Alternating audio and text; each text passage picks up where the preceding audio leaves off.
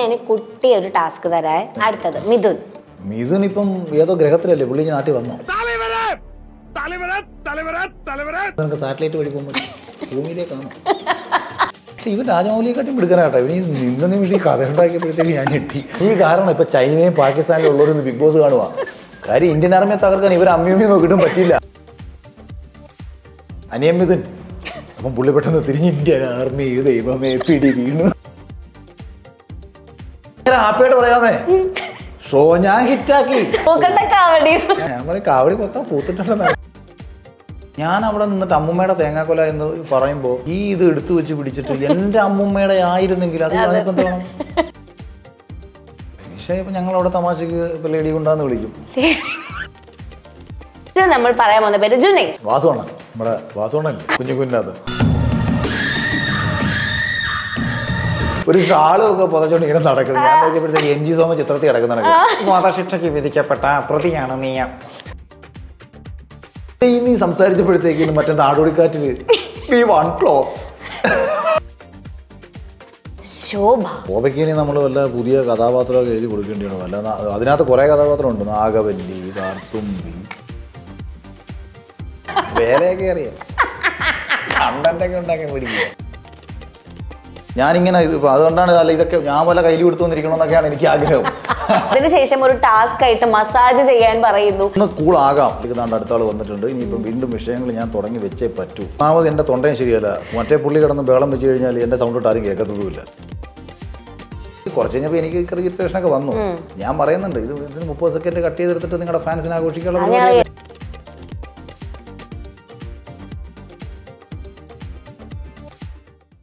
എടാ നിന്റെ അച്ഛനല്ല യുകെയില് റിസൾട്ട് വന്നാൽ ഞാൻ തന്നെ ഊട്ടിക്കൂ. Britz വഴി അവിടെ കോഴ്സിന് ജോയിൻ ചെയ്യാനുള്ള എല്ലാം ഞാൻ സെറ്റ് ആക്കി. പിന്നെ അവിടെ എത്തിയിട്ട് വേണമെങ്കിൽ നിനക്ക് ഞാൻ സിമ്പതിയുടെ പുറത്ത് കുറച്ച് ബ്രിട്ടീഷ് പൗണ്ട്. ഞാൻ കുട്ടി ഒരു ടാസ്ക് തരാം. ഒന്നുമില്ല, ബിഗ് ബോസ് കണ്ടസ്റ്റൻസിന്റെ പേര് ഞാൻ പറയും. അപ്പൊ ഇവരെ കണക്ട് ചെയ്തിട്ട് വല്ല പാട്ടുകളോ ക്യാരക്ടേഴ്സോ, കാരണം അഖിൽ ചേട്ടൻ കൂടുതൽ അങ്ങനെയാണല്ലോ സംസാരിക്കും, എന്തെങ്കിലുമൊക്കെ സിനിമ ക്യാരക്ടേഴ്സ് അങ്ങനെയൊക്കെ കണക്ട് ചെയ്യല്ലോ. സോ മനസ്സിൽ തോന്നി കഴിഞ്ഞാൽ അത് പാടണം അല്ലെങ്കിൽ പറയണം. ഓക്കെ, മനസ്സിലായോ ഞാൻ പറഞ്ഞത്? എനിക്ക് തന്നെ മനസ്സിലായില്ല തോന്നുന്നുണ്ട്. ഫസ്റ്റ് തന്നെ ഞാൻ പറയുന്നു റനീഷ. ഞങ്ങളവിടെ തമാശക്ക് ലേഡി കൊണ്ടാന്ന് വിളിക്കും. പിന്നെ അവള് നല്ലൊരു ഉപദേശിയാണ്. സോറി പറയുന്നതിന്റെ അല്ല, ഇവള് ആ ശോഭ എടുത്തിട്ടെ കൊങ്ങക്കി പിടിച്ചു അമ്പുഴുകൻ ഇടി ഇടിച്ചിട്ട് ബസറടിച്ചതിന് ശേഷം എനിക്ക് ചവിട്ടും തന്നിട്ട് എന്നോട് വന്നിട്ട് പറയാ, അഖിലേട്ടാ ഒരു മനുഷ്യനെ ഉപദ്രവിക്കല്ലേ, പാപമാണ് അത്. അഖിലേട്ടൻ അങ്ങനെ ചെയ്തത് നമുക്ക് എന്തെങ്കിലും പറ്റിപ്പോയാൽ അഖിലേട്ടൻ ആജീവനാന്ത കാലം ദുഃഖിക്കും. ഇത് കഴിഞ്ഞ് ലാലേട്ടൻ വന്ന് വീഡിയോ കാണിച്ചപ്പോ വെച്ചിട്ട് ഇരിക്കുക. ഒന്നല്ല റിപ്പീറ്റ് പലതവണ ഇതേപോലെ എന്തെങ്കിലും ഇവള് ചെയ്തിട്ട് ഇവള് വേറൊരാളെ ഒന്ന് ഉപദേശിക്കും. അങ്ങനെ ഞങ്ങളെ തമാശക്ക് വിളിക്കും. ഞാനത് കൂടെ പ്രതീക്ഷിക്കും. ഈ പുറത്തിറങ്ങി കഴിഞ്ഞാൽ കൊട്ടേഷനൊക്കെ എടുക്കുന്ന എത്ര രൂപയ്ക്കാന്ന് പറയണം. ഓക്കെ, ശേഷം ഞങ്ങൾ അന്ന് അഖിലേട്ടനെ അടിച്ചില്ലേ, അത് ആക്ച്വലി ബസർ കഴിഞ്ഞിട്ട് അടിച്ചത്. ദേഷ്യം വന്നിട്ട് അത് അടിച്ചേ. ഞങ്ങൾ ബാക്കി വെച്ച് നോക്കിയിരിക്കുന്നത് എപ്പോഴും അടിക്കണമെന്ന് നോക്കിയിട്ട്. ഓക്കെ, നെക്സ്റ്റ് നമ്മൾ പറയാൻ പോകുന്ന പേര് ജുനൈസ്. വാസുവാണ് നമ്മുടെ വാസുവാണല്ലേ കുഞ്ഞിനകത്ത്.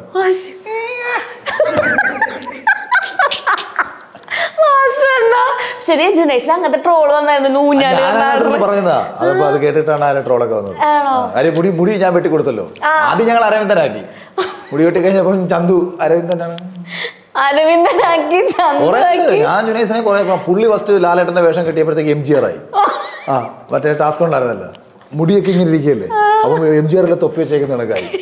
അത് കഴിഞ്ഞിട്ട് ഒരു ഷാളും ഒക്കെ പുതച്ചോണ്ട് ഇങ്ങനെ നടക്കുന്നത്. ഞാൻ നോക്കിയപ്പോഴത്തേക്ക് എം ജി സോമ ചിത്രത്തിൽ കിടക്കുന്ന വധശിക്ഷയ്ക്ക് വിധിക്കപ്പെട്ട പ്രതിയാണ് നീ. അങ്ങനെ അവനെ ഞാൻ കുറെ പുള്ളി കുറെ കഥാപാത്രങ്ങളിലൂടെ കടന്നു പോയിട്ടുള്ള ആളാ. എന്നിട്ട് ഇങ്ങനെ നെക്കുള്ള ഒരു കോട്ട് വിഷ്ണു ഒരിക്കൽ ചിരിച്ചില്ലേ ജുനൈസ് സംസാരിച്ചപ്പോ? അതെന്താ കാര്യം എന്നറിയാവോ? ഇവ ഇനി സംസാരിച്ചപ്പോഴത്തേക്കും മറ്റേ നാടോടിക്കാറ്റില്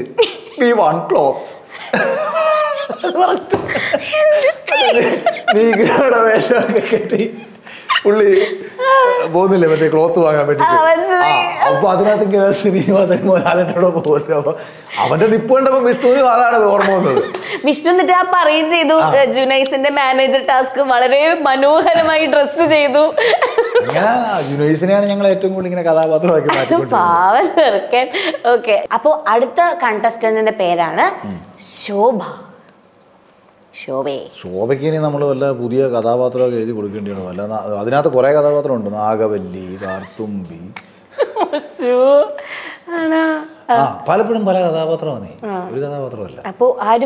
ആള് ഭയങ്കര പാവവും ഗെയിമൊക്കെ ഭയങ്കരമായിട്ട് വിജയിക്കണമെന്ന് ഭയങ്കര പാഷനേറ്റ് ഒക്കെയാണ്. ഈ നെവർ ഗീവ് അപ്പ് മെന്റാലിറ്റി ഒക്കെ ശോഭയ്ക്ക് ഭയങ്കര, എനിക്കത് ഭയങ്കര ഇഷ്ടമാണ്. ശോഭയുടെ ആ ഒരു ആറ്റിറ്റ്യൂഡ് എനിക്ക് ഭയങ്കര ഇഷ്ടമാണ്. പിന്നെ കയ്യിലിരിപ്പ് ചില കാര്യങ്ങളാണ് കുഴപ്പം. അത് പലപ്പോഴും ഞാൻ പറഞ്ഞിട്ടുമുണ്ട്. ഇപ്പം ഒരു ക്യാപ്റ്റൻസി ടാസ്കിൽ അവർക്ക് കാണാമായിരുന്നു. ഞാനാണത് ആദ്യം പറയുന്നത്, കാണാമായിരുന്നു. അപ്പൊ അതവർക്ക് മനസ്സിലായി. അവൾ ആ റിയലൈസ് ചെയ്തിട്ട് രാത്രി വന്നിരുന്ന് കരയാം. ഞാൻ എടുത്തോണ്ട് വന്നിട്ട് നാരങ്ങ വെള്ളമൊക്കെ കൊടുക്കും. അപ്പൊ എനിക്ക് അത് ഇഷ്ടപ്പെട്ടു. തെറ്റ് മനസ്സിലാക്കി അത് തിരുത്താൻ കാണിക്കുന്ന മനസ്സ് എനിക്ക് ഭയങ്കര ഇഷ്ടമാണ്. അതുകൊണ്ടാണ് ഞാൻ ശോഭയെ പോയി എടുത്തോണ്ട് വന്ന് നാരങ്ങ ഉണ്ടാക്കി കൊടുക്കും. അതേസമയം ഇപ്പം ഫസ്റ്റ് മറ്റേ അതിനകത്ത് വെച്ചിട്ട് നടന്ന ഫുട്ബോൾ കളിയുടെ നാദറെ കണ്ടും കെട്ടി ഗോൾ അടിച്ചിട്ട് ഗോൾ ഞാൻ തന്നെ ഞെട്ടി. ഇതെങ്ങനെ എനിക്ക് മനസ്സിലായി ഗോളാണ്. അപ്പൊ ശോഭ കണ്ണും കെട്ടി വന്നു നിന്നിട്ട് ഒറ്റയടി സെൽഫ് ഗോൾ ബാക്കിലോട്ട്. അത് കയറിയില്ല. അത് ഞാനെന്താണ്ട് അവളെ ചെയ്തെന്നും പറഞ്ഞുകൊണ്ടാണ് അന്ന് എന്റെ ചെത്തുകൾ കയറിയത്. അങ്ങനെ എല്ലാത്തിനകത്തും ഞാൻ മറ്റേ ഹൃത്തിക് റോഷന്റെ സ്റ്റെപ്പ് ഇട്ടപ്പോഴത്തേക്ക്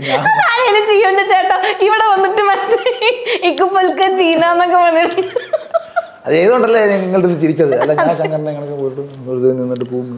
വെറുതെ ഇരിക്കാൻ പറ്റില്ല അല്ലേ, എന്തെങ്കിലുമൊക്കെ കാട്ടിക്കൊണ്ടിരിക്കണം. ഞാൻ വിചാരിച്ച അതേ ശങ്കറിനെ മൂട് പിടിച്ച് കളിക്കാം. പിന്നെ പെട്ടെന്ന് നിൽക്കുന്നു എന്നാ ശങ്കർ ഒന്ന് ഹൃത്തിക് റോഷനാവാം. കറക്റ്റ് മനീഷേച്ചി പോയി ബസ് പഠിച്ച് അതൊരു സീനായി. ഓക്കെ, നെക്സ്റ്റ് വരുന്ന കണ്ടസ്റ്റന്റ് സെറീനയ്ക്ക് ഒരു പാട്ടോ ഒരു ക്യാരക്ടറിന്റെ പേരോ എന്തേലും ഇല്ല. ഓക്കെ, പക്ഷെ ഭയങ്കര ക്വാളിറ്റി ഉള്ള ആളാണ്. ആ ക്വാളിറ്റി എന്ന് പറഞ്ഞായിരുന്നു പിന്നെ പ്രശ്നം. അല്ല, ഞാൻ പറഞ്ഞത് അവൾക്ക് പറയാനുള്ള അഭിപ്രായങ്ങളൊക്കെ അവരിപ്പോ അവളാരെ മുഖത്ത് നോക്കി പറയാൻ അതൊന്നും നമുക്ക് മടിയൊന്നുമില്ല. അതെ, അപ്പൊ നെക്സ്റ്റ് കണ്ടസ്റ്റന്റ് പേരാണ് റിനോഷ്. അത് കഥാപാത്രം ഞാൻ വേണമെങ്കിൽ അവരെ കുറിച്ചുള്ള അഭിപ്രായം പറഞ്ഞു, അതായിരിക്കും നല്ലത്. എൻ്റെ ഒരു കാഴ്ചപ്പാട്. റിനോഷ് ഞാനീ പറഞ്ഞല്ലോ, എനിക്ക് റിനോഷ് ഒരു ബിഗ് ബോസിൽ വരേണ്ട അല്ലെങ്കിൽ അങ്ങനെ ഒരു ബെസ്റ്റ് ബി മെറ്റീരിയൽ ഒന്നും എനിക്ക് ഫീൽ ചെയ്യാറൊന്നുമില്ല. കാരണം ഇപ്പം ബിഗ് ബോസിൽ നമ്മൾ ഇമോഷൻസ് പലപ്പോഴും ഔട്ട് ഓഫ് കൺട്രോളിലേക്ക് പോകേണ്ട സാഹചര്യം വരും. അങ്ങനെ പോയാലും ബിഗ് ബോസിൽ പിടിച്ചിരിക്കാൻ പറ്റണം. ഒരാൾ നമ്മളെ ട്രിഗർ ചെയ്താൽ നമ്മൾ ട്രിഗർ ആകാണ്ട് ഗെയിം കളിക്കാൻ പറ്റും. പക്ഷെ റിനോഷ് ട്രിഗർ ആവും, റിനോഷ് ഇമോഷണലി ബ്രേക്ക് ഔട്ട് ആവും. പിന്നെ റിനോഷിന് പ്ലാൻ ചെയ്തിട്ടൊക്കെ വേണം റിനോഷിന് പല കാര്യങ്ങളും സെറ്റ് ചെയ്തെടുക്കാൻ എന്നൊക്കെ എനിക്ക് ഫീൽ ചെയ്തിട്ടുണ്ട് പലപ്പോഴും. പക്ഷേ ഭയങ്കര നല്ല മനുഷ്യനായിട്ടൊക്കെ എനിക്ക് തോന്നിയിട്ടുണ്ട്. പക്ഷേ അതിനകത്ത് ഒന്ന് രണ്ട് ആക്ടിവിറ്റീസ് ഒക്കെ നടന്നപ്പോൾ പിന്നീട് വിഷ്ണു എന്ന് പറഞ്ഞപ്പോൾ അതൊന്നും എനിക്കൊട്ടും വർക്കായില്ല. മറ്റേ റിബിലൊക്കെ കയറിയിരുന്ന സമയത്ത് റിനോഷ് സപ്പോർട്ട് ചെയ്തിരുന്നൊക്കെ കേട്ടപ്പോൾ പിന്നീട് അപ്പം ധാരണകൾ തിരുത്തപ്പെടേണ്ടതാണോ എന്നൊക്കെ ഞാൻ ചിന്തിച്ചിട്ടുണ്ട്. അല്ലാണ്ട് അല്ലെങ്കിൽ നല്ല മനുഷ്യനാണ്. മിഥുൻ ഇപ്പം ഏതോ ഗ്രഹത്തിലല്ലേ പുള്ളി നാട്ടിൽ വന്നോ? ഞാനോ ഇതെല്ലാം വന്നിട്ട് എൻ്റെ അടുത്ത് പറഞ്ഞപ്പോൾ ഞാൻ പറഞ്ഞു, എടാ ഞാനേ ഏറെ ബഹിരാകാശത്തായിരുന്നു, നീ വേറെ ഏതോ ഗ്രഹത്തിലാന്നാ ഞാൻ അവരോട് പറഞ്ഞത്. പിന്നെ അവിടെ നിന്ന് 2-3 ഓട്ടോറിക്ഷ പിടിക്കാൻ നിൽക്കുന്ന സാറ്റലൈറ്റ് വഴി പോകുമ്പോൾ ഭൂമിയിലേക്കാണ് ഇറങ്ങിയാൽ ഇന്ത്യയിലൊന്നും ഇറങ്ങാൻ പറ്റില്ല, ഏതെങ്കിലും രാജ്യത്ത് ഇറങ്ങണം. ഇവനോട് ഈ കഥ പറഞ്ഞപ്പോൾ തൊട്ട് ഞാൻ ഇന്ന് പറഞ്ഞതായി. പക്ഷെ ഇവൻ രാജമൗലിയെക്കാട്ടി മിടുക്കനാട്ടോ. ഇവന് നിന്ന നിമിഷം ഈ കഥ ഉണ്ടാക്കിയപ്പോഴത്തേക്ക് ഞാൻ ഞെട്ടി. ആ പടം എനിക്ക് ചെയ്യാൻ പറ്റത്തില്ല, അതിന് ഭയങ്കര ഹെവി ബഡ്ജറ്റാ. അത് ഞാനതിന് പറയും, നീ കാരണം ഇപ്പൊ ചൈനയും പാകിസ്ഥാനിലും ഉള്ളവരൊന്ന് ബിഗ് ബോസ് കാണുക. കാര്യം ഇന്ത്യൻ ആർമിയെ തകർക്കാൻ ഇവർ അമ്മിയമ്മി നോക്കിയിട്ടും പറ്റില്ല. അപ്പോഴാ ഒരുത്തൻ പുല്ല പോലെ പോയി തകർത്തെന്ന് അവരറിഞ്ഞത്. ഇവന്റെ ഫാൻസ് മൊത്തം ചൈനയിലും പാകിസ്ഥാനിലുമാണ്.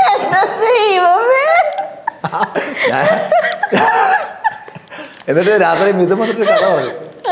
ഞാൻ ചുമ്മാ കളിയാക്കി പറയുന്ന കേട്ടോ. മിഥുൻ വന്നിട്ട് രാത്രി മുടിയോട്ടാൻ പോയി. അപ്പം ഹൗസിൽ നിന്ന് ഔട്ടായതിനു ശേഷം പുറത്ത് മുടിയോട്ടാൻ പോയപ്പോഴത്തേക്ക് അതേ ഒരു ഹിന്ദിക്കാരൻ്റെ കടയിൽ ചെന്നപ്പോൾ അയാൾ ഇവിടെ അടച്ചെന്നൊക്കെ പറഞ്ഞ് ഇറങ്ങി സീതാജാവു എന്നൊക്കെ പറഞ്ഞ് ഇറങ്ങി നടന്നപ്പോൾ പുറകെന്നൊരു വിളി, അനിയൻ മിഥുൻ. അപ്പം പുള്ളി പെട്ടെന്ന് തിരിഞ്ഞ് ഇന്ത്യൻ ആർമി ദൈവമേ പിടി വീണു എന്ന് പറഞ്ഞ് തിരിഞ്ഞപ്പം ഇങ്ങനെ കുനിഞ്ഞിരുന്നുണ്ട് ചോദിച്ചു മലയാളിയാണോ? അപ്പം പുള്ളി മലയാളിയാന്ന് പറഞ്ഞപ്പോഴാണ് പാവമാണ്, ഭയങ്കര പാവമായിട്ടാണ്. ഒരു ഭയങ്കര നിഷ്കളങ്കനാണ്, ഒരു സാധാരണക്കാരനാണ്. അങ്ങനെ ഭയങ്കര വലിയ പരിപാടിയും കാര്യങ്ങളും ഒന്നും ബിഗ് ബോസിനകത്ത് പലതും പുള്ളിക്ക് ഇപ്പോഴൊക്കെയാണ് മനസ്സിലായത്. പുറത്തൊക്കെ പോയപ്പോഴാണ് ഇതായിരുന്നു അപ്പം മനസ്സിലാക്കിയത് ഇപ്പോഴാണ്. പക്ഷെ എനിക്ക് അവനെ ഭയങ്കര ഇഷ്ടമാണ്. അതുകൊണ്ട് തന്നെയാണ് അവനെ ആരും വിഷമിപ്പിക്കുന്നത് എനിക്ക് ഇഷ്ടമല്ലാത്തത്. അതെ, ഓക്കെ, ഞാൻ വീഡിയോ കാണിക്കാം. ആക്ച്വലി കണ്ടന്റ് ചെയ്ത ആൾക്കാർ അടിപൊളിയായിട്ട് ചെയ്തിട്ടുണ്ട്, നമ്മൾ ആദ്യമേ പറയാം. ഓക്കെ, കാശ്മീരിലോട്ട് മൊത്തമായിട്ട് അങ്ങോട്ട് മാറി തുടങ്ങി. ഓഫീസർ ഭയങ്കര കുഴപ്പമില്ലാത്തൊരു പൊസിഷനിലേക്ക് സാധനം പഞ്ചാബിയാണ്. ലൈഫിൽ അത്ര അധികം ഫുഡ് ഒരുമിച്ച് കഴിച്ചിട്ടില്ല എൻ്റെ ലൈഫിൽ. അപ്പൊ ഇതിന്റെ ഇടയിൽ ഞങ്ങൾ ഒരു ഓൾ ഇന്ത്യ ട്രിപ്പ് അടിച്ചു. ആക്ച്വലി ആ കഥ ആയിട്ട് ക്രിയേറ്റീവായിട്ട് പറഞ്ഞ മിഥുൻ, ഇവിടെ ക്രിയേറ്റേഴ്സ് അതൊക്കെ എടുത്ത് ക്രിയേറ്റീവ് ഭയങ്കര ഹാപ്പിയായിട്ട് പറയാന്നേ. ഷോ ഞാൻ ഹിറ്റാക്കി. പുള്ളി വിചാരിച്ചത് ഇതൊക്കെ ചെയ്തിട്ട് ഭയങ്കര സ്റ്റാറായെന്നാ. ഞാൻ പറഞ്ഞടാ അങ്ങോട്ട് ചെന്ന് ഇറങ്ങി കൊടുക്കും. ഇല്ലേട്ടാ ഷോ ഞാൻ ഹിറ്റാക്കി, TRP ഹിറ്റാക്കി. ഞാൻ പറഞ്ഞ കാവടി മൊത്തം പൂത്തിട്ടുണ്ടെന്നാണ്. എന്റെ ദൈവമേക്ക് തലവേദന കിടച്ചിട്ട്. Okay, next Vishnu. വിഷ്ണു എന്താ പറയാ, മിടുക്കനാണ്. ബിഗ് ബോസിന്റെ ഒരു ഭയങ്കര ഫാനാണ്. ഭയങ്കര പാഷനേറ്റ് ആയിട്ടുള്ള, സിനിമയോട് ഭയങ്കര പാഷനേറ്റ് ആയിട്ടുള്ള ഒരു വ്യക്തിയാണ്. എനിക്ക് അവൻ അനിയനെ പോലെ തന്നെ ആയിരുന്നു. അപ്പം പിന്നെ അവൻ്റെ ഒരു പ്രശ്നം എന്താണെന്ന് വെച്ചാൽ, അവന് പലപ്പോഴും സംസാരിക്കുമ്പം ഒരു വിഷയം സ്റ്റാർട്ട് ചെയ്ത് ക്ലോസ് ചെയ്യാൻ അവന് പലപ്പോഴും അറിയില്ല. അപ്പം അവൻ കാട് കയറി പോകാറുണ്ട് പലപ്പോഴും. പിന്നെ ഞാൻ അവനോട് ആദ്യമേ പറഞ്ഞിട്ടുണ്ട്, അവൻ്റെ സംസാരത്തിൽ ഭയങ്കര അഹങ്കാരി ധ്വനി പുറത്ത് വരാനുള്ള സാധ്യത ഇതൊക്കെ അവനെ അറിയാവുന്ന കാര്യമാണ്. പക്ഷെ അവൻ വിചാരിച്ചത് കുറച്ച് കുട്ടികളുടെ ഇടയിലൊക്കെ സ്റ്റാർ ആകാം. പിന്നെ കുറച്ച് കഴിയുമ്പോഴത്തേക്ക് അവൻ കൊള്ളാം. അവന് ആക്ടിങ്ങിന്റെ കാര്യങ്ങളോടൊക്കെ ഒന്നുകൂടെ തെളിഞ്ഞു വന്നു കഴിഞ്ഞാൽ അവനെ നമുക്ക് ഭാവിയിലൊക്കെ യൂസ് ചെയ്യാൻ പറ്റുന്ന ഒരു എനിക്ക് എന്താ പറയാ, എനിക്ക് കിട്ടിയ ഒരു വജ്രം എന്നൊക്കെ പറയാം. നല്ല മനുഷ്യൻ അദ്ദേഹം ഉണ്ടായതുകൊണ്ടാണ് നമുക്ക് എനിക്ക് കപ്പ് ഉയർത്താൻ കഴിഞ്ഞതിൻ്റെ ഒരു പ്രധാന കാരണക്കാരൻ ഷീച്ചേട്ടനാണ്. കാരണം ഒരാളെ നമ്മുടെ സമൂഹത്തിൻ്റെ പ്രശ്നം എന്താണെന്ന് വെച്ചാൽ, നമ്മൾ ഒരാളെ അംഗീകരിക്കത്തില്ല. അപ്പോൾ ഷീച്ചേട്ടൻ അയാൾ എന്നെക്കാട്ടി സീനിയറായിട്ട് സിനിമയിലുള്ള ആളാണ്. ഒരുപാട് അംഗീകാരങ്ങൾ ഇപ്പം ലഭിച്ചിട്ടുള്ള ആളാണ്. ഇതൊന്നും ആർക്കും അറിയില്ല. പുള്ളിയുടെ അച്ചീവ്മെൻറ്റ്സിനെ കുറിച്ചും പുള്ളിക്ക് കിട്ടിയ കാര്യങ്ങൾ ഒന്നും ആർക്കും അറിയില്ല. അപ്പം ഈ മനുഷ്യൻ എന്നെ ഭയങ്കരമായിട്ട് അംഗീകരിച്ചു എന്നുള്ളതാണ് എനിക്ക് ഏറ്റവും വലിയ സന്തോഷം തോന്നിയത്. എന്നെ വിശ്വസിച്ചു എന്നുള്ളതാണ് എൻ്റെ ഏറ്റവും വലിയ സന്തോഷം. അപ്പം എൻ്റെ കഴിവുകളെ കൃത്യമായിട്ട് പുള്ളി റിയലൈസ് ചെയ്തിട്ട് അത് അക്സെപ്റ്റ് ചെയ്ത് തുടങ്ങി പുള്ളി. അങ്ങനെയാണ് ഞങ്ങൾ തമ്മിൽ ഞാൻ മാനസികമായിട്ട് ആ ബോണ്ടിങ് ഭയങ്കര സ്ട്രോങ് ആവുന്നത്. പിന്നെ ഷീച്ചേട്ടനെ അവിടെ ആരെന്തെങ്കിലും പറഞ്ഞാൽ ഞാൻ അപ്പം കയറി ഇടപെടും. നിങ്ങൾ എൻ്റെ ഒപ്പം നിൽക്കുന്ന ഒരാളെ ഒരുത്തനും തൊടാൻ ഞാൻ സമ്മതിക്കത്തില്ല. അതെ, കാരണം നമ്മൾ എല്ലാ സീസണിലും നമ്മൾ ഓരോ ഫ്രണ്ട്ഷിപ്പ് കണ്ടിട്ടുണ്ട്. ഇപ്പം ഈ സീസണിൽ തന്നെ റെനീഷയും സെറീനയും തമ്മിൽ, പക്ഷെ അവർ തമ്മിൽ എപ്പോഴും കോൺഫ്ലിക്റ്റ് കാര്യങ്ങൾ. പക്ഷെ നിങ്ങൾ തമ്മിലുള്ള ഒരു സംഭവം ഉണ്ടല്ലോ. റെനീഷയും സെറീനയുടെ ഫ്രണ്ട്ഷിപ്പിനെ ഞാൻ കളിയാക്കിക്കൊണ്ട് ഞങ്ങൾ രണ്ടോടെ കാണിച്ച് നിങ്ങൾ കണ്ടിട്ടുണ്ടായിരുന്നു. ഏതാ? ഇവര് സീക്രട്ട് റൂമിൽ പോയിട്ട് തിരിച്ചു വന്നിട്ട് ഒരു ഇഷ്യൂ നടന്നില്ലേ? ഞാൻ ഷീച്ചേട്ടൻ്റെ ഒരു പഴം എടുത്ത് കൊടുത്തിട്ട് ഷീച്ചേട്ടൻ പഴം കഴിച്ചേ, ഷീച്ചേട്ടൻ പഴം കഴിച്ച് ഇപ്പം എങ്ങനെയുണ്ട്? ഞാൻ കുഴപ്പമില്ല. പക്ഷെ ഞാനായിരുന്നെങ്കിൽ ഈ പഴം കഴിച്ചിട്ട് തുള്ളി ചാടിയാൽ, നിങ്ങൾ എന്തുണ്ട് തുള്ളി ചാടിയില്ല? അതായത് പുള്ളി എങ്ങനെ പെരുമാറണമെന്ന്, നീ എങ്ങനെ പെരുമാറണം, ഇവര് തമ്മിലുള്ള പല കാര്യം, മറ്റൊരാൾ എന്ത് ചിന്തിക്കണം എന്ന്, എങ്ങനെ പെരുമാറണം നമുക്ക് ഡിസൈഡ് ചെയ്യാൻ പറ്റില്ല. അങ്ങനെയൊക്കെ കൊച്ചു നിസാര കാര്യം, അതിനൊക്കെ വലിയ വലിയ വഴക്ക്. എന്നിട്ട് ഇവർ ഭയങ്കര, ഞാൻ ഒരൊക്കെ ഇവർ ഭയങ്കര പണങ്ങിയ സമയത്ത് രാത്രി പോയി ഒന്നിപ്പിച്ചു, രണ്ടുപേരെയും കൂടെ ഒക്കെ കെട്ടിപ്പിടിച്ച് ഒന്നിപ്പിച്ചു. പിറ്റേന്നൊക്കെ രണ്ടെണ്ണം കൂടെ കാര്യം പറഞ്ഞിട്ട് ഇങ്ങനെ തുടങ്ങി. ഞാൻ പോയി പറഞ്ഞു, വീണ്ടും എന്താണ്ട് അടിയുടെ വക്കിലേക്ക് പൊക്കോട്ടിരിക്കും. സൂട്ടൻ രാത്രിയായപ്പോൾ അടിയായി. അന്ന് രാത്രിയിലാണ് ഞാൻ ഷീച്ചോട് പറയുന്നത്, നമ്മൾ ഇവിടെ കിടന്ന് വെറുതെ മൈൻഡ് ഗെയിം ഒന്നും കളിക്കേണ്ട കാര്യമില്ല കേട്ടോ, രണ്ടുപേരെ അവർ വെറുതെ സംസാരിച്ചോണ്ടിരുന്നാൽ എല്ലാം കൂടെ കിടന്ന് തമ്മിലടിച്ചു. നമ്മളീ മണ്ടന്മാര് അവരുടെ പാടി നോക്കി പോയി എവിടെങ്കിലും ഇരുന്ന കാര്യം പറഞ്ഞാൽ കുറച്ച് കഴിയുമ്പോൾ അടി ഉണ്ടായിരുന്നു. അങ്ങനെയാണ്. അപ്പൊ നമ്മുടെ ഈ ടാസ്ക് ഇതാക്കി. This video is sponsored by Britz Education Consultancy, India's fastest growing consultancy where we have well-trained counselors. UK, Canada പോലുള്ള എഡ്യൂക്കേഷണൽ ഡെസ്റ്റിനേഷനിലേക്ക് ഇവർ സ്റ്റുഡൻസിന് വിസ ഗ്യാരണ്ടി ചെയ്യുന്നു. India and Asian book of record നേടിയ first education consultancy Britz Educational Consultancy. ഇനി വേറെ ടാസ്കും കൂടെ ഉണ്ട്. Okay, ഞാന് കുറച്ച് ഇമോഷൻസ് പറയും. ആ ഇമോഷൻസ് ബിഗ് ബോസിലെ ഒരു സിറ്റുവേഷൻ ആയിട്ട് കണക്ട് ചെയ്യാൻ പറ്റിയത് എവിടെയാണ് എന്നൊന്ന് എന്നോട് പറയണം. ഓക്കെ, ഫസ്റ്റ് ഏറ്റവും വലിയ ഒരു ഹാപ്പിനെസ്, ലൈക്ക് ബിഗ് ബോസ് വീട്ടിൽ ഹാപ്പിനെസ് എന്നുള്ളൊരു ഇമോഷൻ ഏറ്റവും കൂടുതൽ തോന്നിയത് എപ്പോഴാണ്? സിറ്റുവേഷൻ വന്ന സമയത്താണ് കുട്ടികൾ വന്ന പിന്നെ ലാലേട്ടനെ കണ്ട് ഉമ്മ കൊടുത്ത് പായസം ഒക്കെ വെച്ച് കൊടുത്ത് ഞാൻ 2 തവണ ലാലേട്ടന് ഒരു തവണ പായസം വെച്ച് കൊടുത്തിട്ടുണ്ട്, ഒരു തവണ ഞാൻ ചായ ഇട്ട് കൊടുത്തിട്ടുണ്ട്. അത് ഗംഭീര മൊമെന്റ് ആണ് ലൈഫിൽ. അതോടൊപ്പം തന്നെ മക്കൾ വന്ന കാര്യം ഏറ്റവും കൂടുതൽ ഹാപ്പിനെസ് വന്നിട്ടുള്ള പിന്നെ ടാസ്ക് വൈസ് ഹാപ്പിനെസ് തോന്നിയത് മറ്റേ മാണിക്കക്കല്ലിന്റെ ടാസ്ക് ഞങ്ങൾ എല്ലാവരും കൂടെ കൊടുത്ത സമയത്ത് ഒരു ടാസ്കിനകത്ത് തന്ന ടാസ്ക് അത് ഭയങ്കര ഇഷ്ടമുള്ള ടാസ്ക് അതായിരുന്നു. അതാ എനിക്ക് ഏറ്റവും ഇഷ്ടപ്പെട്ട ടാസ്ക്. അതിനതൊരു സിനിമയാണ് ആ ടാസ്ക് മൊത്തത്തിൽ. ഞങ്ങൾ അവിടെ വെച്ച് ഞാനും വിഷ്ണു കൂടെ തുടങ്ങി വെച്ച പരിപാടികളിലൂടെ തുടങ്ങിയ ക്ലാസ് അത് അതിനകത്ത് എല്ലാവരും ഹൗസിലെ എല്ലാവരും അതിനകത്ത് ഭാഗമായിരുന്നു. എല്ലാവരും ഇഷ്ടപ്പെടാത്ത ടാസ്ക് എന്തെങ്കിലും ഉണ്ടായിരുന്നോ? എനിക്ക് ഇഷ്ടപ്പെടാത്ത കുറെ ടാസ്ക് വന്നിട്ടുണ്ട്. ഇപ്പം മെയിൻലി 50ക്ക് ശേഷം വന്നിട്ടുള്ള ടാസ്ക് ഇപ്പം ഹോട്ടൽ ടാസ്ക്. കാര്യം അതിൽ എന്താണ് സ്പേസ് എന്നാണ് ചിന്തിച്ചത്. പിന്നെ ഈ പറഞ്ഞ ടിക്കറ്റ് ഫിനാലെ 6 ടാസ്കുകളായിട്ട് കാരണം അതിനകത്ത് നമുക്കൊന്നും ചെയ്യാനില്ല. അല്ലെങ്കിൽ പിന്നെ നമ്മളെ വെറുതെ വിടണം. നിങ്ങൾ ഒരു സൈഡ് ഇപ്പം ഞാൻ ചോദിക്കട്ടെ, കയറിന്റെ ടാസ്ക് ബിഗ് ബോസ് പറഞ്ഞിട്ടില്ല സ്കൂളിൽ ചാടാനൊന്നും പറഞ്ഞിട്ടൊന്നുമില്ല. അത് ഷീചേട്ടൻ അവരെ വലിച്ചുകൊണ്ട് നമ്മുടെ മനസ്സിൽ നമ്മളിവിടെ വെറുതെ കുത്തിയിരിക്കാൻ വന്നവരല്ല. നമുക്ക് ശമ്പളം തരുന്നത് വെറുതെ കുത്തിയിരിക്കാനല്ല, എന്തെങ്കിലും ചെയ്യണം. ആ ചിന്തയിൽ നിന്നുകൊണ്ടാണ് നമ്മൾ. അപ്പൊ ഒന്നും ചെയ്യരുത് പിടിച്ചിങ്ങനെ കെട്ടിയിട്ടിട്ട് ഇരുന്ന് കഴിഞ്ഞാൽ നമുക്കൊന്നും ചെയ്യാം. അതുകൊണ്ടാണ് ടിക്കറ്റ് ഫിനാലെ കൂത്തിട്ട് ഇങ്ങനെയൊക്കെ കാണിച്ചോണ്ടിരുന്നിട്ട് എന്തോ ചെയ്യും. ഞാൻ ചോദിച്ചപ്പോ ആദര പറഞ്ഞു ഒരു വൃത്തികെട്ട ടാസ്ക് ആ കുതിരനെ കണ്ട ഞാൻ എടുത്ത് കത്തിച്ചളയും. അങ്ങനെ അതൊന്നും ഒട്ടും. ഓക്കെ, ഇനി സാഡ്നെസ് എന്നുള്ളൊരു ഇമോഷൻ ഞാൻ പറയുകയാണെങ്കിൽ ഏത് സിറ്റുവേഷൻ ആയിരിക്കും ബിഗ് ബോസ് പറഞ്ഞ സിറ്റുവേഷൻ തന്നെയാണ് എനിക്ക് മാനസികമായിട്ട് വിഷമം തോന്നിയ സിറ്റുവേഷൻ. ആ സിറ്റുവേഷൻ മാത്രമേ ഉള്ളൂ. ഇനി ഇഗ്നോറൻസ്, ആ ഒരു സംഭവം ചോദിച്ചു കഴിഞ്ഞാൽ ഏതായിരിക്കും കണക്ട് ചെയ്യാൻ പറ്റുക? ഞാൻ എല്ലാം തള്ളിക്കളയുന്ന ആളാണ്. അതുകൊണ്ട് എനിക്ക് പ്രത്യേകിച്ച് അങ്ങനെ ഒരു ഇൻസിഡന്റ് ഒന്നും ഇല്ല. എൻ്റെ എന്ത് സംഭവിച്ചില്ല തുടക്കം മുതൽ ഇവരെനിക്കെതിരെ നടത്തിയ എന്ത് കാര്യങ്ങളും ആ നിമിഷം തള്ളിക്കളയും. ഓക്കെ, ആംഗ്രി, ഏറ്റവും കൂടുതൽ ബിഗ് ബോസ് ദേഷ്യം വന്നിട്ടുള്ള എൻ്റെ ദൈവമേ എന്ന് തോന്നിയിട്ടുള്ള ഒരു മൊമെന്റ്? അതും കുറേ ഇൻസിഡന്റ് ഉണ്ടായിട്ടുണ്ട്. അപ്പം ഈ സെറീന റിനീഷയും കൂടെ ഫസ്റ്റ് നമ്മുടെ ഈ ലാലേട്ടൻ പിണങ്ങിപ്പോയ സംഭവത്തിൽ ഞാൻ ഈ 2 പേരെയും വിളിച്ചത് ഒന്നും ഞാൻ വിളിച്ചിട്ടില്ല. ഞാൻ അവിടെ നിന്നിട്ട് അമ്മുമ്മയുടെ തേങ്ങാക്കൊല എന്ന് പറയുമ്പോൾ ഇത് എടുത്തു വെച്ച് പിടിച്ചിട്ട് എൻ്റെ അമ്മുമ്മയുടെ ആയിരുന്നെങ്കിൽ അത് ഞാനിപ്പോൾ എന്താ വേണം? എൻ്റെ അമ്മുമ്മയുടെ ആയിരുന്നു, നിന്റെ അമ്മുമ്മയെ വിളിച്ചില്ലല്ലോ. വിളിക്കുമ്പോൾ പറയുമ്പോൾ നീ ഇപ്പോൾ ഇവിടെ നമ്മളിങ്ങനെ കാര്യം പറഞ്ഞിട്ട് പുള്ളി ഇരുന്നിട്ട് മറ്റേ തെറി വിളിക്കുമ്പോൾ നീ ചാടി ഇങ്ങോട്ട് പോയിട്ട് എന്നെ വല്ലതും ആയിരുന്നെങ്കിൽ നമ്മൾ ചെല്ലേണ്ട കാര്യമുണ്ടോ? അവനല്ലേ വിളിച്ചത്, നിനക്കെന്ത് വേണം? ഇത് കേട്ട് കളയേണ്ട ഒരു കാര്യത്തെ ലിവിംഗ് റൂമിൽ വന്നിരുന്നിട്ട് ആവശ്യമില്ലാത്ത പ്രശ്നം ഉണ്ടാക്കി. ലാലേട്ടൻ പിണങ്ങി പോയ ഇൻസിഡൻ്റ് ആണ് എന്നെ. കാരണം ഞാൻ ആ ബിഗ് ബോസിൽ തന്നെ ഞാൻ ഇച്ചിരി ഓവറായി പോയി എനിക്ക് തന്നെ ഇറിറ്റേഷൻ തോന്നിയത് ആ സംഭവം. കാരണം ഞാൻ കറക്റ്റായിട്ടാണ് ഗെയിം കളിച്ചത്. ഇവരെല്ലാവരും പുറകെ ഇരുന്നിട്ട് എന്നെ ഇട്ട് പ്രൊവോക്ക് ചെയ്ത് അഖിൽമാരെ എത്തിക്സ് അവിടെ പോയി എന്നൊക്കെ പറഞ്ഞിട്ട് ഇങ്ങനെ കളിയാക്കിയാണ് ഞാൻ ചൂടാവുന്നത് ദേഷ്യം.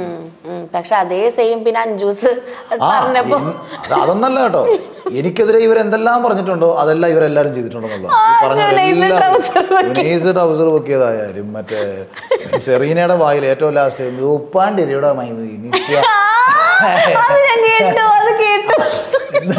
എന്ന് പറഞ്ഞത് ഉൾപ്പെടെ ഇവരുടെ ഒക്കെ വായില് എനിക്കെതിരെ അവിടെ ഉന്നയിച്ചിട്ടുണ്ട് ആരും. അതെല്ലാം അതേപടി തിരിച്ചു വന്നിട്ടുണ്ട്. ഓക്കെ, ഇനി ലാസ്റ്റ് ഇമോഷൻ ഞാൻ പറയുന്നത് റൊമാൻസ്, ലവ്.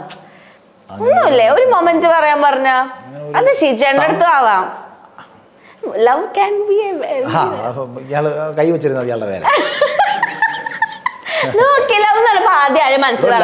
സ്നേഹം എന്ന അർത്ഥത്തിലാണെങ്കിൽ എനിക്ക് ആ മനുഷ്യനോട് സ്നേഹമുണ്ട്. പ്രണയം എന്ന അർത്ഥത്തിലാണെങ്കിൽ എനിക്ക് അങ്ങേരോട് പ്രണയമൊന്നുമില്ല.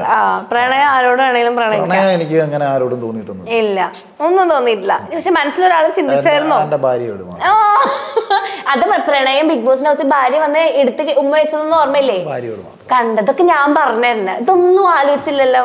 ഹൗസിനുള്ളിലുള്ളല്ലോ ഭാര്യ, ഹൗസിനുള്ളിലേക്ക് വന്നില്ലോ ഭാര്യ. ബാക്കിയൊക്കെ തമാശകളി മാത്രം. ഞാൻ ശോഭയുടെ പേര് ഞാൻ പറഞ്ഞില്ലല്ലോ ചേട്ടാ. ശോഭ ഇന്നലത്തെ വേറൊരു ഇന്റർവ്യൂല് ശോഭ ഒരു വീഡിയോ കോൾ ചെയ്തു.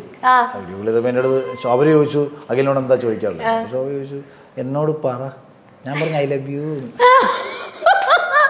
ഞാൻ കേട്ടത് വേറെ ഡയലോഗാ. നിന്നോട് പറഞ്ഞല്ലേ ഞാൻ നല്ല നല്ല സാരി ഒന്നും എടുത്ത് വെറുതെ ഷോ കാണിക്കാൻ. ശരി, അങ്ങനെ പറഞ്ഞു. ഓക്കെ, അപ്പൊ ഈ ടാസ്ക് കഴിഞ്ഞിരിക്കുന്നു. അഖിൽ ചേട്ടാ സൂപ്പർ ആയിട്ട് നമ്മൾ ഈ ടാസ്ക് അവസാനിപ്പിച്ചിരിക്കുന്നു. ഇപ്പം അഖിൽ മാരാറിന്റെ ഏറ്റവും കൂടുതൽ ഫസ്റ്റ് ഒക്കെ ഒരു ഫ്ലോസ് ആയിട്ട് ആൾക്കാർ പറഞ്ഞിട്ടുള്ളതെന്ന് വെച്ച് കഴിഞ്ഞാല് ചിന്തിക്കാണ്ട് പെട്ടെന്ന് സംസാരിച്ചു പോകും. പെട്ടെന്ന് ദേഷ്യം വരുമ്പോ വായി തോന്നിയത് പറഞ്ഞിട്ടാണ് കുറെ പ്രശ്നങ്ങൾ അവിടെ ക്രിയേറ്റ് ചെയ്തെന്നുള്ളതാ. അതായത് ആദ്യം മറ്റേ എന്താ പറയാ ഭാര്യയെ തല്ലുണു അങ്ങനെ അങ്ങനെ എന്തോ പറഞ്ഞൊരു കാര്യം. പിന്നെ മധുവിനെ പറ്റി പറയുന്നത് ഇതൊക്കെ ആക്ച്വലി ചിലപ്പോൾ വേറൊരു കോൺടെസ്റ്റിൽ വേറെ എന്തെങ്കിലും പറഞ്ഞ സാധനം പക്ഷെ വരുമ്പോൾ അത് വേറെ എന്തൊക്കെയായി മാറുന്നു. പിന്നീട് അത് എപ്പിസോഡിൽ വലിയ ചർച്ചയാവുന്നു. അപ്പോൾ ഇതൊക്കെ പേടി തോന്നിയിട്ടുണ്ടോ ആ ടൈമിൽ? അയ്യോ ഞാൻ പറയണത് ഇങ്ങനൊന്നും അല്ലല്ലോ ഇവിടെ എടുക്കുന്നതെന്ന് തോന്നിയിട്ടുണ്ടോ? അല്ല, അത് പല വിഷയങ്ങൾ വരുമ്പോഴും തോന്നിയിട്ടുണ്ട്. നമ്മുടെ ഞാൻ പറഞ്ഞില്ലേ, ഞാൻ ശോഭയോട് ഏതാണ്ട് 1 മണിക്കൂർ കേരളത്തിലെ ഗാർഹിക പീഡനങ്ങളെ കുറിച്ച് സംസാരിച്ചുകൊണ്ടിരുന്നതിൻ്റെ ഇടയ്ക്ക് കൂടെ കാഷ്വലി പറഞ്ഞു പോയപ്പോൾ ഓർക്കുന്ന പോലും ഇല്ല നമ്മളിങ്ങനെ പറഞ്ഞിട്ടുണ്ടെന്ന്. പോലെ ലാലേട്ടൻ നമ്മളോട് ചോദിക്കുമ്പോഴും അതുകൊണ്ടാണ് വീഡിയോ ഇട്ട് കാണിച്ചത്. ഇവിടെ രണ്ടുപേരുടെ സംസാരം നമുക്കൊന്ന് കേൾക്കാം. കാരണം അങ്ങനെ ചോദിച്ചാൽ നമുക്ക് ഓർത്തെടുക്കാൻ പറ്റില്ല. കാരണം ഇന്റൻഷനലി പറഞ്ഞതല്ല, ഒന്ന് കാഷ്വലി പറഞ്ഞൊരു കാര്യമാണ്. പക്ഷെ അത് എനിക്കെതിരെ എന്തെങ്കിലും ഒരു പ്രശ്നം ഉണ്ടാക്കാൻ നോക്കിക്കൊണ്ടിരിക്കുന്ന കുറെ യൂട്യൂബേഴ്സിന്റെ ഒക്കെ ഇടയിൽ നിന്നല്ലേ ഞാൻ ഇവിടുന്ന് പോയത്. അപ്പൊ അതുകൊണ്ട് തന്നെ ഞാൻ അവിടെ ഇഷ്ടമല്ലാത്ത അച്ചി തൊട്ടതെല്ലാം കുറ്റം എന്ന് പറയുന്നതൊക്കെ അപ്പം അവരിത്രയും ഇങ്ങനെ ഇരിക്കുകയാണ്. അപ്പം അതിൽ നിന്ന് അടർത്തിയെടുത്താണ്. അതുമല്ല മറ്റേതും. അപ്പം കാരണം ഈ ഭയങ്കര പൊളിറ്റിക്കലി കറക്റ്റ്നെസ് ആയിട്ടുള്ള കാര്യങ്ങൾ സംസാരിക്കുന്ന ആൾക്കാരാണ് മറ്റേ ജുനൈസ്, നാദർ, അവരൊക്കെ തന്നെ, ഇവന് സെറീന, അവരൊക്കെ തന്നെ. അപ്പം ഇവരുടെയൊക്കെ ഇടയിൽ നിന്ന് തന്നെ ഞാൻ പറഞ്ഞൊരു കാര്യം ഇവർ പോലും ശ്രദ്ധിച്ചത് പോലുമില്ല. എന്തുകൊണ്ടാണെന്ന് ചോദിച്ചാൽ ഞാൻ അത്ര തമാശ രൂപേണ ഹൗസിൽ ഭക്ഷണം എന്ന് പറയുന്നത് വളരെ റെയറാണ്. അത് മോട്ടിച്ചു കഴിഞ്ഞാൽ ഇവിടെ ഉള്ള, അതായത് ഇപ്പം എന്താണ് മധുവിൻ്റെ കാര്യത്തിൽ സംഭവിച്ചത്? മധു വിശന്ന് വലഞ്ഞൊരു മനുഷ്യൻ, അയാൾ ഭക്ഷണം മോട്ടിച്ചപ്പോൾ തലയ്ക്ക് വെളിവില്ലാത്ത കുറേ ആൾക്കാർ അയാളെ ഉപദ്രവിച്ച് തല്ലിക്കൊന്നു ഇല്ലേ? അപ്പൊ ഈ തലയ്ക്ക് വെളിവില്ലാത്തത് ഹൗസിൽ ഉണ്ട് എന്നാണ് ഞാൻ ഉദ്ദേശിച്ചത്. തമാശ രൂപമാണ്. കാരണം ഹൗസിലുള്ള ആൾക്കാർ നിന്നെ തല്ലിക്കൊല്ലുമെന്നാ പറഞ്ഞത്. അല്ല, നീ ചെയ്യുന്ന ആക്ട് തെറ്റെന്ന, അവന്റെ പ്രവൃത്തി തെറ്റെന്നല്ല. നീ ഇത് ചെയ്താൽ ചിലപ്പോൾ ഇവിടെ ഉള്ള ആൾക്കാരെല്ലാം കൂടെ അവരുടെ ഭക്ഷണം എടുത്തെന്നും പറഞ്ഞിട്ട് കയറി വരും. അങ്ങനെയാണ് ഞാൻ മനസ്സിൽ ചിന്തിച്ചത്. പിന്നെ അത് പുറത്തത് ചർച്ച ചെയ്തു. പിന്നെ ഞാൻ ഇപ്പോഴാണ് ഞാൻ അറിയുന്നത്, അന്ന് ആ കേസിന്റെ എന്തോ വിധിയൊക്കെ വന്ന സമയത്തായിരുന്നു. ദൈവം ഇതേപോലെ ഓരോ വിഷയം എനിക്ക് വേണ്ടി വിവാദം ഉണ്ടാക്കാൻ ഒരുക്കി തരുമെന്ന് ഞാൻ വിചാരിച്ചു. കോടതി വിധിയായിരുന്നു. ഞാൻ പിന്നെ അറിഞ്ഞു മനസ്സാവാൻ എന്തെങ്കിലുമൊക്കെ ചെയ്യുന്നത്. ഓക്കെ. പിന്നെ അഖിൽ മാരാറിനെ ഇമിറ്റേറ്റ് ചെയ്യാൻ പറഞ്ഞ ആൾക്കാരെ ആദ്യം കാണിക്കുന്ന നഖം കടിക്കണം. ഇതെന്താ ടെൻഷൻ വരുമ്പോഴാണ് നഖം കടിക്കണം? ടെൻഷൻ വരുമ്പോഴൊന്നും അല്ല. ഞാൻ ഇപ്പം ഇന്ത്യയിൽ ഏറ്റവും കൂടുതൽ ഈ രോഗമാണ്, ഒരു മാനസിക രോഗമാണ് ആക്ച്വലി. ഗൂഗിൾ ടൈപ്പ് ചെയ്താൽ അറിയാൻ പറ്റും. മാനസിക രോഗമാണ്. നമ്മുടെ എല്ലാം ഒരുതരം നമ്മുടെ എല്ലാ പ്രശ്നങ്ങളും എല്ലാത്തിനും കൊച്ചു കൊച്ചു പ്രശ്നങ്ങളുണ്ട്. ട്രീറ്റ്മെന്റിന്റെ ഒന്നും ആവശ്യമില്ല. എല്ലാ രോഗവും ഒന്നും ട്രീറ്റ് ചെയ്യേണ്ട കാര്യമൊന്നുമില്ല. നമുക്ക് കുഴപ്പമാകുമ്പോൾ ട്രീറ്റ് ചെയ്താൽ മതി. നമുക്കിപ്പോൾ ചില സമയങ്ങളിൽ നമ്മൾ ഡിപ്രഷൻ അടിച്ചിരിക്കുന്നത്, അതിനർത്ഥം ഉടനെ പോയി ഒരു ആന്റി ഡിപ്രസന്റ് അടിച്ച് കഴിക്കേണ്ട കാര്യമൊന്നുമില്ല. അത് കണ്ടിന്യൂസ് ആയി നമ്മളെ അത് മരുന്ന് കൊണ്ട് മാറുന്ന സ്റ്റേജ്. ഇപ്പൊ നഖം കടി നമുക്ക് കപിൽ ദേവ്, നിങ്ങൾ അടിച്ചു നോക്കിയാൽ മതി. കപിൽ ദേവിന്റെ അദ്ദേഹത്തിനുണ്ട്. ഇന്ത്യയിൽ ഏറ്റവും കൂടുതലുള്ള ആളാണ്. നമ്മുടെ കുട്ടിക്കാലം തൊട്ടേ ക്രിക്കറ്റ് കളി കണ്ട് അപ്പൊ അങ്ങനെ ഞാൻ പറയാം. പിന്നെ നമ്മൾ കൂടുതൽ മൈൻഡ് ഇങ്ങനെ വർക്ക് ചെയ്തുകൊണ്ടിരിക്കുകയാണ് എല്ലാ സമയത്തും ഓരോ കാര്യങ്ങളെ കുറിച്ച് ആലോചിച്ചിട്ടും. അപ്പൊ യാന്ത്രികമായിട്ട് ഇങ്ങനെ കടിച്ചോണ്ടിരിക്കും. അതൊന്നും ശീലമായി. ഇനി 36 വയസ്സായ സമയത്ത് ഇനി ഇതൊന്നും മാറ്റാൻ പറ്റില്ല. അടുത്ത അടിപൊളി സംഭവമാണ് നാക്ക് കടിക്കുന്നത്. ദേഷ്യം വരുമ്പോ അങ്ങനെ അത് കാണിച്ചു തരാൻ പറ്റോ? ഇത് രണ്ടാമത്തെ ആളാണ് എന്നോട് ചോദിക്കുന്നത്. എന്ത് അത് അടിപൊളി കാണിക്കാൻ പറ്റുമ്പോ ഇല്ലയോ? ദേഷ്യം വരുമ്പോഴല്ലേ എന്നാലും അത് രസമല്ലേ കാണാൻ? അതെന്തായിരുന്നു അത് തല്ലിടുമ്പോ ആരെ നോക്കില്ല എല്ലാരും വലിച്ചെടുത്ത് എറിയുന്നൊക്കെ. എന്റെ അഖിലേട്ടാ എന്തൊരു ദേഷ്യമാണ്. പക്ഷെ എനിക്ക് തോന്നുന്നു ആദ്യത്തെ ആ ഒരു ദേഷ്യം മാറിയിട്ട് ഇപ്പൊ ഭയങ്കര മാറ്റം വന്നിട്ടുണ്ട് അഖിലേട്ടന്. അല്ലാതെ ഞാൻ അങ്ങനെ തന്നെ ആണ് ഇപ്പോഴും. ഞാനത് എനിക്ക് തോന്നുന്നല്ലോ, ലാസ്റ്റ് ഞാൻ ദേഷ്യം വന്നപ്പോൾ ജുനൈസിനോട് ചൂടായിട്ടുണ്ട്. വീട്ടിലും ഇങ്ങനെ തന്നെയാണ്, പുറത്തും ഇങ്ങനെ തന്നെയാണ്. ഞാൻ ഉള്ളിടത്തൊക്കെ എനിക്ക് അതായത് ഞാൻ ആ ദേഷ്യം വരുന്നൊരു മൊമെന്റ് ക്രിയേറ്റ് ചെയ്യപ്പെട്ടു കഴിഞ്ഞാൽ ഒരു മിനിമം ഒരു 5 മിനിറ്റ് ഞാൻ ഭയങ്കരമായിട്ട് വയലന്റ് ആവും. അങ്ങനെയാണ് ഇപ്പൊ പറയട്ടെ. ഇപ്പൊ ജുനൈസിനെ പറ്റി പറഞ്ഞപ്പോഴാണ് ജുനൈസിനായിട്ട് കുറേ പ്രാവശ്യം ഇങ്ങനെ. പിന്നെ ഒരു കാര്യം കൂടെ, അതുകൊണ്ട് ഇപ്പൊ ഞാൻ ചെയ്തേക്കുന്ന ഒരു പരിപാടി അങ്ങനെ അതുകൊണ്ട് എന്താണെന്ന് വെച്ചാൽ എനിക്ക് നെഗറ്റീവ് വരുന്നിടത്തേക്ക് ഞാൻ പോകാറില്ല. എനിക്ക് എന്റെ ഫ്രണ്ട്സ് എന്നെ മനസ്സിലാക്കുന്ന ആൾക്കാർക്കിടയിൽ നിൽക്കുമ്പോൾ എനിക്ക് ഇങ്ങനെ ദേഷ്യപ്പെട്ട കാര്യം വരുന്നില്ല. അതുകൊണ്ട് കഴിഞ്ഞിട്ട് 4-5 വർഷമായിട്ട് ഞാൻ ബോധപൂർവ്വം ഇതെല്ലാം കട്ട് ചെയ്ത് അല്ലാത്തടത്തേക്ക് പോയി കഴിഞ്ഞാൽ എനിക്ക് ഞാൻ ഇപ്പം പത്രങ്ങൾ വായിക്കാറില്ല, TV കാണാറില്ല. എന്തുകൊണ്ടാന്ന് വെച്ചാൽ എനിക്ക് ഈ കേരളത്തിൽ നടക്കുന്ന വിഷയങ്ങൾ കാണുമ്പോഴത്തേക്ക് ഇതേ കണക്ക് ദേഷ്യം വരും. ഇതൊക്കെ കാണാതിരുന്നാൽ മതിയില്ല. അപ്പം ബോധപൂർവ്വം അതിൽ നിന്ന് മാറി. അതാണ് അതിൽ നിന്ന് മാറാൻ എടുത്ത തീരുമാനം.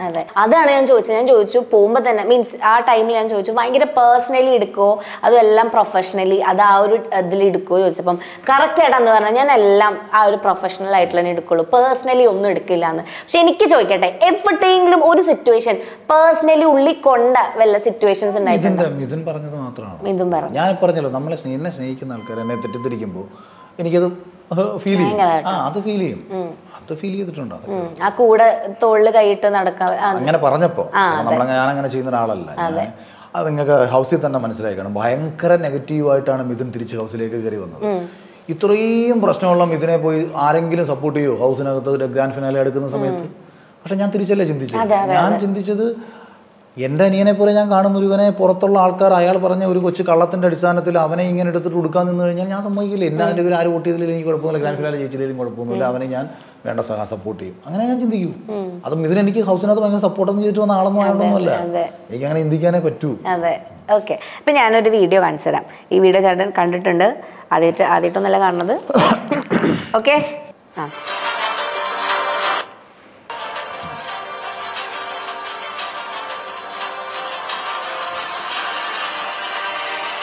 ഇത് കൊട്ടാരക്കരയിൽ ഒരു മാള്, കൊട്ടാരക്കരയിൽ ഒരു മാളിൻ്റെ കംപ്ലീറ്റ് ഇൻചാർജ് ഞാനായിരുന്നു. അതിൻ്റെ ഫുൾ കൺസ്ട്രക്ഷൻ പരിപാടികൾ ഉൾപ്പെടെ എല്ലാം നോക്കിയത് ഞാൻ തന്നെയാണ്. അപ്പം അതിൻ്റെ ഇനാഗുറേഷന് വേണ്ടിയിട്ട് ദുൽഖറിനെ വിളിക്കാൻ പോകുന്നതും ആദ്യം കോൺടാക്ട് ചെയ്യുന്നത് ഞാൻ തന്നെയാണ്. അപ്പം ഇനാഗുറേഷൻ വന്നു. പക്ഷേ ഇപ്പോൾ ഈ കാണിച്ച ഇൻസിഡൻ്റ് അല്ല ഇത് എനിക്ക് എൻ്റെ ഓർമ്മ പോലും ഉള്ള കാര്യമല്ല. ആരോ വീഡിയോ ഇപ്പം തപ്പിയെടുത്തപ്പം വന്നതാണ്. ഇത് എനിക്ക് വിഷമമുണ്ടായ ഒരു ഇൻസിഡൻറ്റ് എന്ന് പറഞ്ഞാൽ അകത്ത് ദുൽഖറിൻ്റെ അകത്തേക്ക് ഞാൻ ഇങ്ങനെ കൂടെ നടക്കുമ്പോൾ കാര്യമായ രീതിയിൽ നമ്മളെ പിടിച്ച് വലിച്ചാരോ തള്ളി ഈ ബോഡി ഗാർഡിൽപ്പെട്ട ആൾ. അപ്പോൾ ഞാനും ചൂടായി ആക്ച്വലി. കാരണം നമ്മളതിൻ്റെ എല്ലാ കാര്യങ്ങളും ഇവർക്ക് മനസ്സിലായി, ഇവരെൻ്റെ ഓണറേയും മറ്റുള്ളവരെയും മാത്രമേ ഇവർ ശ്രദ്ധിക്കുന്നുള്ളൂ, അല്ലെന്നുണ്ടെങ്കിൽ ഇവർ ബാക്കിയൊന്നും. അപ്പോൾ ഞാനും പുള്ളിയോട് കയറി തിരിച്ച് ചൂടാവുകയും ചെയ്തു. ഇത് ഇങ്ങനെ ഭയങ്കര വിഷമമൊന്നും ഉള്ളതല്ല, അന്നേരം ഒരു ദേഷ്യം തോന്നിയിട്ടുണ്ട്. നമുക്ക് സ്വപ്നത്തിൽ പോലും ചിന്തയില്ലല്ലോ നമുക്ക് നാളെ ഇങ്ങനെ ഒരു സ്റ്റാർ ആകാം, ഇവനെ ഈ ആളെ നമ്മളെ ബോഡി അങ്ങനെയൊന്നുമില്ല. എന്തോ ദൈവഭാഗ്യം. പിന്നെ ഇതിനകത്ത് വേറെ ഇൻസിഡൻറ്റും ഉണ്ടായിട്ടുണ്ട് ആക്ച്വലി. ഇതിനകത്തൊരു പയ്യൻ സ്റ്റേജിൽ ചാടിക്കേറി അവനെ അവിടെ കുറേ ആൾക്കാർ, ഇപ്പോൾ ഈവൻ ഞാൻ പോലും പിടിച്ചു മാറ്റുന്നുണ്ട്. കാര്യം ദുൽഖറിനന്ന് കാല് വയ്യ. അപ്പം മമ്മൂക്കയുടെയൊക്കെ പ്രത്യേക നിർദ്ദേശം ഉണ്ടായിരുന്നു വരുന്ന സമയത്ത്. അതുകൊണ്ട് മമ്മൂക്കയുടെ തന്നെ ആൾക്കാർ തന്നെ അത് തോന്നുന്നു ബോഡി ഗാർഡ്. അപ്പോൾ അതുകൊണ്ട് ഇവരുടെ ഡ്യൂട്ടിയുടെയും കൂടെ ഭാഗമാണ്. ഞാൻ അവരെ കുറ്റമൊന്നും പറയുന്നില്ല. അപ്പം വേറെ കുറേ ഫാൻസ് പിള്ളേർ ചാടിക്കയറി ഒരാൾ അവിടെ അറ്റാക്ക് വന്ന് മരിച്ചു. ഭയങ്കര പ്രശ്നങ്ങളൊക്കെ നടന്നു അന്ന് കേരളത്തിൽ. ഈ ഇനാഗുറേഷൻ കേരളത്തിൽ ഭയങ്കര വാർത്തയായിരുന്നു, വലിയ വിവാദമായ ഈ ഇനാഗുറേഷൻ. പക്ഷെ അത് യൂട്യൂബ് ചാനലിൽ മുഴുവൻ എഴുതിയത് ഇങ്ങനൊന്നുമല്ല. ഒരു പയ്യൻ വേദിയിൽ ചാടി കയറുകയും അവനെ ഇപ്പം ഞാനും പിടിച്ചു മാറ്റുന്നുണ്ട്. കാര്യം നമ്മുടെയും കൂടെ ഉത്തരവാദിത്തമാണല്ലോ അവിടെ. കാരണം വേദിയിലേക്ക് ചാടി കയറി, വെളിയിൽ നിന്ന് ചാടി കയറണം. അയാൾ വരുന്നത് സ്നേഹിക്കാനാണോ ഉപദ്രവിക്കാനാണോ അറിയത്തില്ല. അപ്പോൾ അവനെ നമ്മൾ പിടിച്ച് വലിച്ചു മാറ്റുന്നുണ്ട്. അപ്പോൾ ഇവനെ ആരോ വലിച്ചു മാറ്റിയപ്പോൾ മേളിൽ നിന്ന് താഴെ വീണു. അപ്പോൾ അവിടെ വെച്ചിട്ട് വീഡിയോ കട്ട്. പിന്നത്തെന്ന് വെച്ചാൽ ദുൽഖർ സൽമാൻ പങ്കെടുത്ത ഒരു വേദിയിൽ ആള് എറിഞ്ഞു കൊന്നു. ആക്ച്വലി ആൾക്കൂട്ടത്തിൻ്റെ ഇടയിലിരുന്ന് ആരോ അറ്റാക്ക് വന്ന് മരിച്ചതാണ്. പുള്ളിക്ക് രാത്രി ആംബുലൻസ് ഉൾപ്പെടെ നമ്മളാണ് അറേഞ്ച് ചെയ്ത് കൊടുത്തത്. ഞങ്ങൾ മുതലാളി 3 ലക്ഷം രൂപ കൊടുത്തിട്ടുണ്ടായിരുന്നു. പുള്ളി തിരുവനന്തപുരത്ത് വന്ന ആളാണ്. പുള്ളിക്ക് 2 ബൈപ്പാസ് കഴിഞ്ഞ ആളാണ്. പക്ഷേ പുള്ളിക്ക് അറ്റാക്ക് വന്നു. അത് ആരുടെയും കാരണമല്ല, ഞാൻ പറഞ്ഞത് സംഭവിക്കും.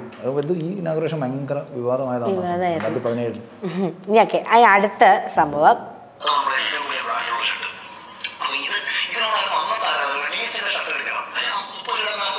ബ്രാൻഡ്.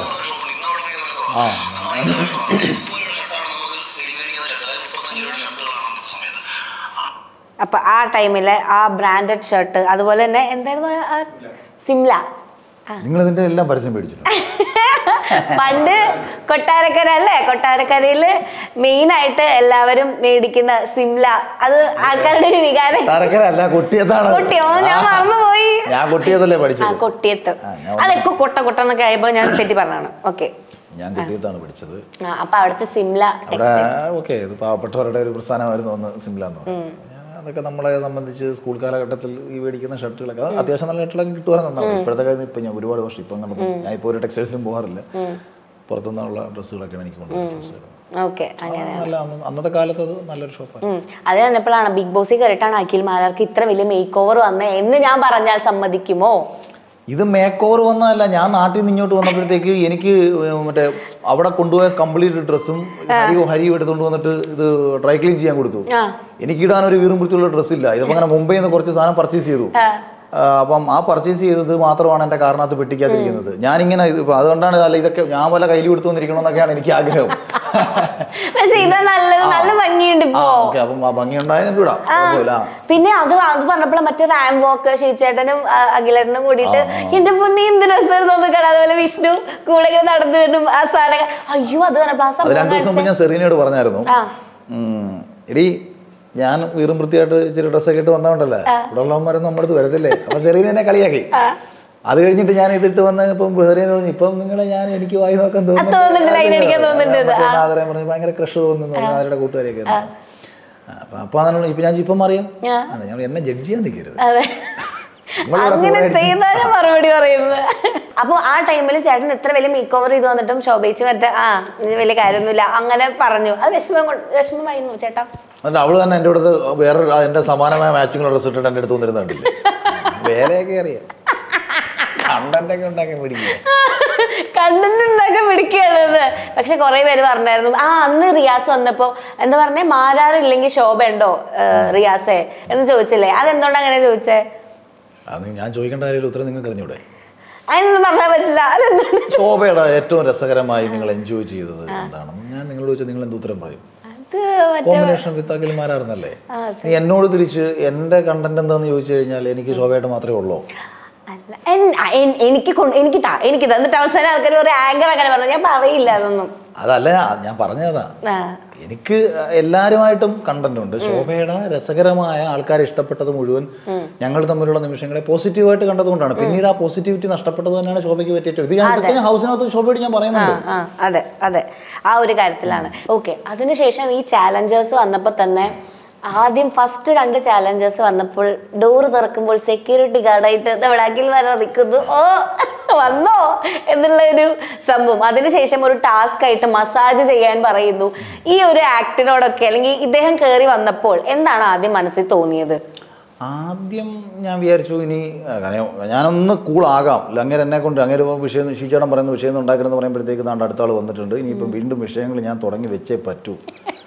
ഒന്നാമത് എൻ്റെ തൊണ്ടയും ശരിയല്ല, മറ്റേ പുള്ളി കിടന്ന് ബേളം വെച്ച് കഴിഞ്ഞാൽ എൻ്റെ സൗണ്ട് ഇട്ട് ആരും കേൾക്കത്തതുമില്ല.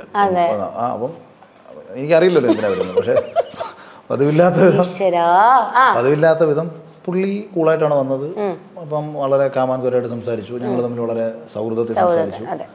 തെറ്റിദ്ധാരണകൾ അങ്ങോട്ടും ഇങ്ങോട്ടും പറഞ്ഞ് ക്ലിയർ ചെയ്തു. എൻ്റെ ഇടയ്ക്ക് മസാജിങ് എന്ന പരിപാടി അതൊരു ടാസ്കിന്റെ ഭാഗമായിട്ട് ചെയ്തതാണെങ്കിലും എനിക്ക് കുറച്ച് കഴിഞ്ഞപ്പോൾ എനിക്ക് ഇറിറ്റേഷനൊക്കെ വന്നു. ഞാൻ പറയുന്നുണ്ട് ഇതിന് 30 സെക്കൻഡ് കട്ട് ചെയ്തെടുത്തിട്ട് നിങ്ങളുടെ ഫാൻസിനെ ആഘോഷിക്കാനുള്ള മസാജി മുതലാക്കിക്കോ എന്നൊക്കെ ഞാൻ പറയുന്നുണ്ട്. എന്നിട്ട് ഞാൻ ബിഗ് ബോസിനോട് ഞാൻ ചൂടായി. ഞാൻ പറഞ്ഞു ഒരുമാതിരി എൻ്റെ വ്യക്തിത്വം പണയം വെച്ചുകൊണ്ട് കഴിഞ്ഞാൽ ബിഗ് ബോസ് അല്ലേ, നീ ആരാന്നുണ്ടെന്നുണ്ടെങ്കിലും ഈ പോപ്പുലർ പരിപാടി നീ ഇറങ്ങി പോകുന്നൊക്കെ ഞാൻ ക്യാമറയുടെ വന്നിട്ട് ഞാൻ ടാസ്കിൽ നിന്ന് മാറി, ഞാൻ കളിക്കുന്നില്ലെന്ന് പറഞ്ഞു. കാരണം എനിക്ക് ക്ലാരിറ്റി വേണം. അഖിൽ മാരാർ ഒരുത്തരം മസാജ് ചെയ്തു. മസാജ് എന്നല്ല, എന്തുകൊണ്ടെങ്കിലും നമ്മൾ സ്നേഹം ഉണ്ടെന്നോട്ട് ചെയ്തു. എന്നെ കൊണ്ട് ചെയ്യിക്കാൻ നിന്ന് കഴിഞ്ഞാൽ അമ്മയും വിചാരിക്കുന്നത് നടക്കുന്ന കാര്യമൊന്നുമല്ല. അപ്പോൾ അങ്ങനെ ഞാൻ ചെയ്യില്ല. ടാസ്കിന്റെ ഭാഗമായിട്ട് ചെയ്യുമ്പോൾ അത് അഖിൽ മാരാരല്ല ചെയ്യുന്നത്, ബി ഹോട്ടലിലെ സെക്യൂരിറ്റിയാണ് ചെയ്യുന്നത്. അപ്പോൾ എനിക്ക് ക്ലാരിറ്റി വേണം ബിഗ് ബോസ് എന്ന് പറഞ്ഞ് ഞാൻ രാത്രിയിലൊക്കെ പ്രശ്നം ഉണ്ടാക്കിയൊക്കെ ചെയ്തതാണ്. പിന്നെ അപ്പോഴാണ് ഈ ബിഗ് ബോസ് തന്നെ പിന്നെ കുറേ തിരുത്തലും കാര്യങ്ങളൊക്കെ വരുത്തി പോയി. ഓക്കെ, നമുക്കപ്പോൾ അതിനകത്ത് ഒരു കംഫർട്ട് സോൺ വന്നതിന് ശേഷം പിന്നെ ഞങ്ങൾ തമ്മിൽ കുറച്ച് സമയം സംസാരിച്ചപ്പം ഇനിയിപ്പോൾ ഓക്കെ ടാസ്കിലേക്ക് മടങ്ങാൻ സമയമായി എന്ന് തോന്നിയതുകൊണ്ടാണ് തിരിച്ചത്. ഓക്കെ, അതിനുശേഷം ഇത്രയും വലിയ അത് നമുക്ക് അതിൽ തന്നെ മനസ്സിലായി. ഒന്നാമത് ഇപ്പൊ അഖിലേട്ടന് ആരുടെ അടുത്ത് തല്ലുകൂടിയാലും എന്ത് പ്രശ്നം ഉണ്ടെങ്കിലും നമുക്ക് അതൊരു പേഴ്സണലി എടുക്കുന്ന ആളായിട്ട് നമുക്ക് ഫീൽ ചെയ്തിട്ടില്ല. കാരണം പിന്നീട് അവരോട് തന്നെ ഫുഡ് കൊടുക്കുന്നു, അവരോട് തന്നെ കളിച്ച് ചിരിച്ച് കാണുന്നത് നമ്മൾ കണ്ടിട്ടില്ല.